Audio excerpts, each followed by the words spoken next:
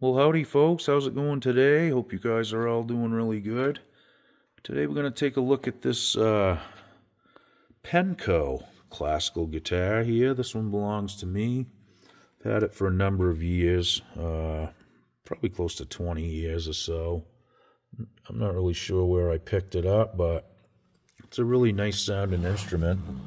So Pennco, you notice there's only one N in Pennco. Now, Pennco was the Pennsylvania Guitar Company, okay? Now, you notice the serial number is really low, too, 249. And rumor has it, when they first started out selling these, the label was misprinted, only one N. And they just stuck them on anyway because they wanted to sell them and get them out the door. So the early ones only have one N. Okay, it's got a nice spruce top, mahogany back and sides, mahogany neck, really nice stuff, really pretty. All around, it's a really nice sounding guitar. So what we're going to do here today, we've got some cracks in the finish, and I'm going to probably pump these full of fish glue and just make sure they're not going to keep moving. This is from drying out, folks. You know, you can even see the rosette has some witness lines here as well. So, you know, I've had this for a long time, and this is kind of how it was when I first got it. But I did notice this one has grown probably a ½ inch. You know, and there's a couple little ones here that have kind of started to show up.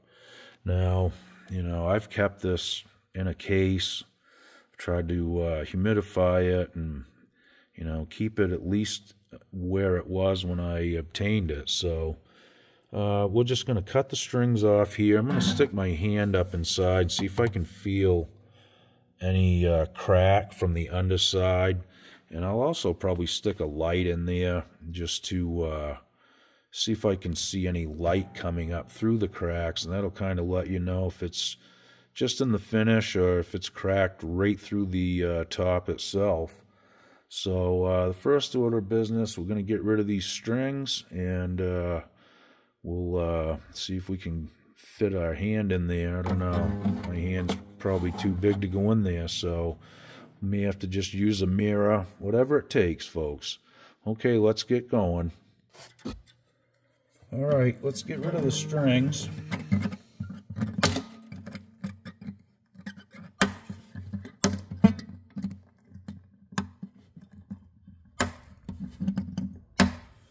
Okay, them baby's been on there a long time too, so I'm just gonna cut them off, get rid of them, put a new set on. All right.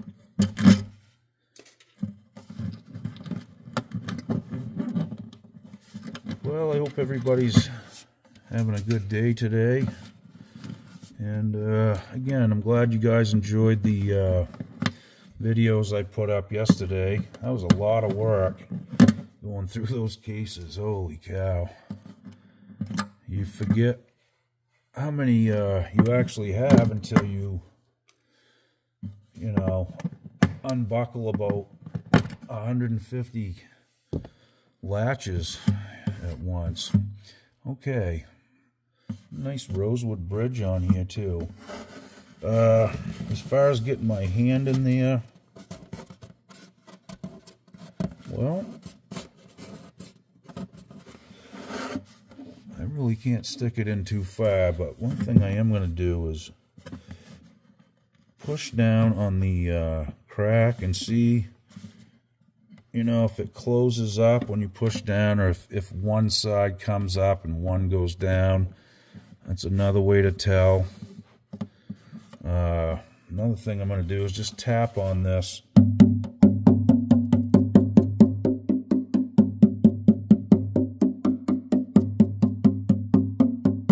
Just to see if I hear any loose braces anywhere. I don't expect to, but you never can tell. Now that sounds pretty good. If they were loose, you would hear It sound kind of like a drum head that's, you know, wrinkled or something. It'll just have that bah kind of weird sound. That sounds good. So what we're going to do here, I'm going to get out my my glue pump, okay? This is my little thing I use to patch cracks with. Now, you'll see a lot of guys take a suction cup and they'll push the glue down through, which does work. I find this works better for me, though, because I can hold that on the crack and put constant pressure on that and really drive it through there.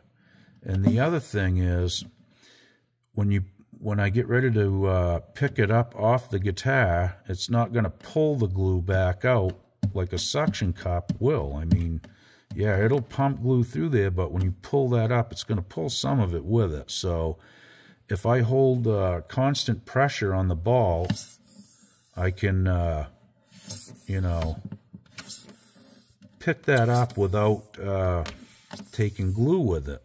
So this is just my method. I mean, there's a lot of different ways you can do this. You could use thin super glue, which that's not really ideal unless you want to really be meticulous about, you know, getting the finish right and not getting glue on the finish around it. It's almost impossible. So I like to use fish glue. It kind of blends in, and you know, I'm not going to say you're not going to see any cracks, because you're still going to see them. But with a top this color, fish glue does, I think it's a good choice. It'll kind of hide in there, hopefully. So I'm using Pennco fish glue. The sticker came, well, it's still on there, but you can't read it. It's good stuff. I get this from a place on eBay, and it comes from Searsport, Maine, which is pretty cool too. Okay, so we got some fish glue on there. We're going to start right over here. There's a few different cracks over here. So what I'm going to do is just kind of get this on the surface of the guitar, so the suction cup is always, you know, in the fish glue. And we're just going to give it a pump, let it take some in. I mean, it'll blow that suction cup right off the top. And it's not going to take it back out as long as you hold pressure on the squeeze ball here. All this is a suction cup. I melted a hole through the middle of it, took some clear gas line. You could probably use a rubber ball or whatever you got kicking around, and it works really well. And once in a while it will pull some in there, but that's okay. It takes it right back out pretty fast as well. It'll push it right out through there. So again, this is just my method. I mean, there's a lot of different ways to do it. In no way, shape, or form am I saying this is the ultimate way, but it works good for me, so I'm going to continue to use it. Okay, so nice thing about fish glue is it cleans up really easy. You can just take some a cloth with some water on it, and I'm just going to kind of gently wipe that away, especially from the bridge. I don't want it piling up in there, and I'm just going to wipe the rest of it away. And I'm trying to kind of just stay on each side of these cracks, so it does actually get some in there. I don't want to wipe it away, so. And I'm not going to worry too much about the cleanup at this point. Fish glue is very easy to clean up. You just take a cloth with a little bit of water on it again, and you should be good to go. Now, again, I mean, you just want enough to actually span the diameter of this suction cup. So it's always in the glue, and that's what you want to be pushing in. So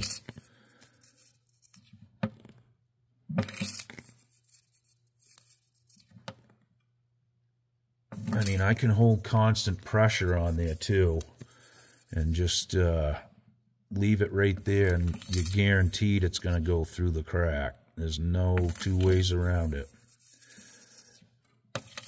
And if you notice, it is leaving glue, so I'm not just pushing, you know, air in there. It's always in a big puddle of glue, so it has no other way to go but inside that crack. Okay, that doesn't look too bad. I got a little one over here, so I'm just going to kind of shuffle a little of that glue over towards it and give her a big push.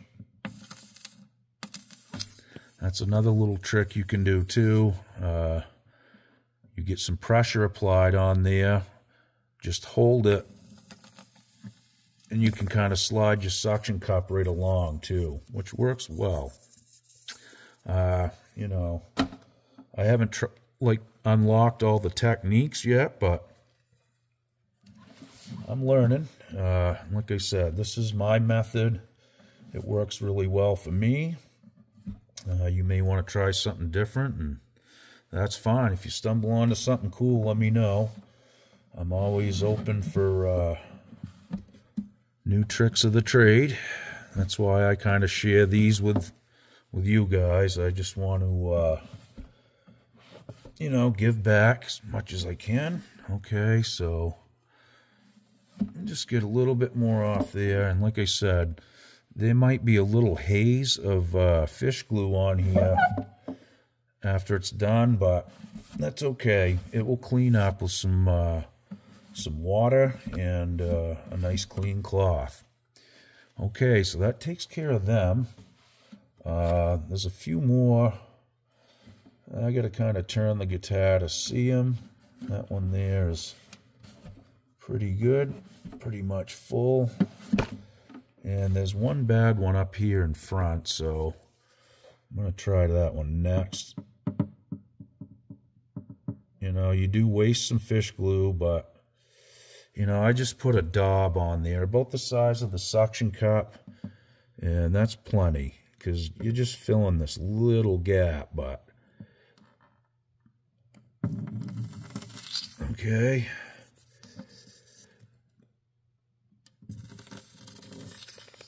Alright, just make sure you pick up on it. If you're using one of these, right before you know, run out of air in your ball, you want to pick it up. And that will guarantee that it's not going to suck any back out. So basically, that's all I'm doing here is just kind of holding steady pressure.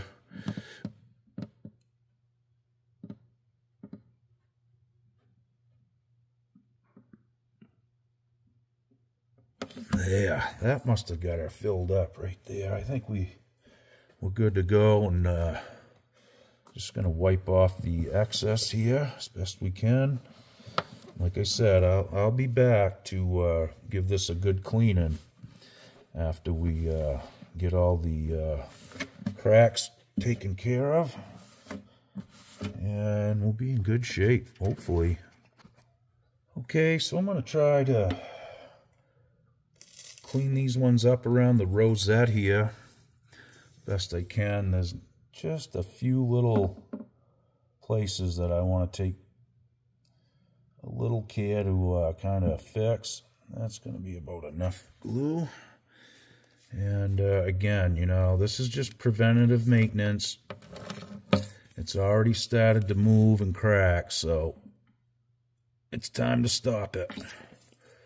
Let me look around. The rest of the rosette looks pretty good, so I think we'll be all right. Just kind of filling these in. One little crack right there as well. That's pretty much all I can see. There is one back here too. Yeah, I'll take care of that. You know, it's hard to see them in the light. There is one over here that needs a little love too. Okay. All right. So I think the best thing for me to do right now is go wash off this pump. I'm just going to rinse it out with water, and that's all you need to do. And before I do that, I'll clean this up real quick. And, you know, it's just a matter of letting it dry. And then, like I said, I'll be back with a cloth to get any that's, you know, left over on the top. Like I said, it'll clean right up nice. It just takes a second. It's not like super glue. That's why I recommend fish glue. It just works a lot better. It saves you a ton of time, and it holds really well. Fish glue hardens up just like, I mean, it's like super strong and really, really hard. There's no give to it at all. So it's not pliable, I guess, is what I'm getting at. And like I said, if you're just getting into this kind of stuff, you might want to get some. It's just, it'll save you a lot of headaches in the end. Okay, guys, well, I think that looks pretty good. I'll dig you out of the old camera holster here and let you guys take a peek. Okay, so, you know, you can still see the cracks, but it's not going to hide anything. It's just going to make sure they stay put for a little longer is all. Good cleaning. You know, there's still some residual like glue film you can see. This top's really shiny, so that'll all get cleaned up. And, you know, around the rosette, you can see where it's kind of filled it in. You know, it's not a miracle worker, but you have to do it. If you don't, it's just going to keep splitting and cracking. So I hope that helps. Hope you guys enjoyed the glue pump thing. I got it sitting on the stand here, taken apart, and I rinsed it out with water really good. And she'll be ready for another one anytime once it dries out. Again, it's a pretty cool little hack, and it's easy to make. And, you know, if you get some fish glue and a glue pump like I just showed you, you're in. You can, you know, patch cracks. If it does crack through the top, I mean, you'll have to put something inside there to catch the glue with that pump, because that'll drive it right through there. I'm not kidding you. Works really well. Now, these weren't uneven. If they were, then I would have done the same procedure as pump some fish glue through there and then possibly cleat it and glue those in. You could do that with magnets as well to hold them in place, or a long clamp. There's all kinds of different ways to go about it.